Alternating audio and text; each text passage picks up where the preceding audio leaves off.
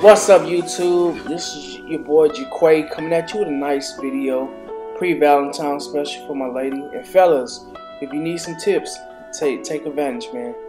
So today I'm making red velvet waffles. Next you'll see me stirring up the batter to get it nice and sturdy, so that the waffles will come out fluffy.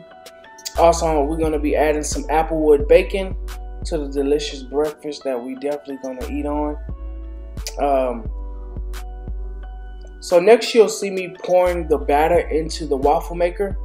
And guys, you want to make sure that you're very careful, because if you over pour it, you'll definitely have some of the batter spill out. As you can see, it spilled out a little bit as I was making the waffles in the maker. So you definitely want to be mindful of that. So you want to also let that sit for about 2 or 3 minutes as well, per side.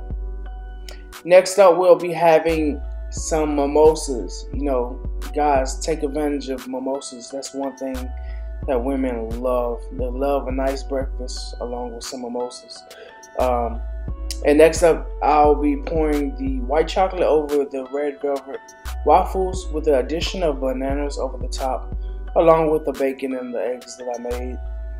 And guys, I forgot to mention that this meal was also prepared for her in bed.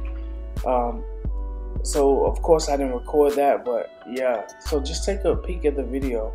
And once again, make sure you subscribe and like our channel.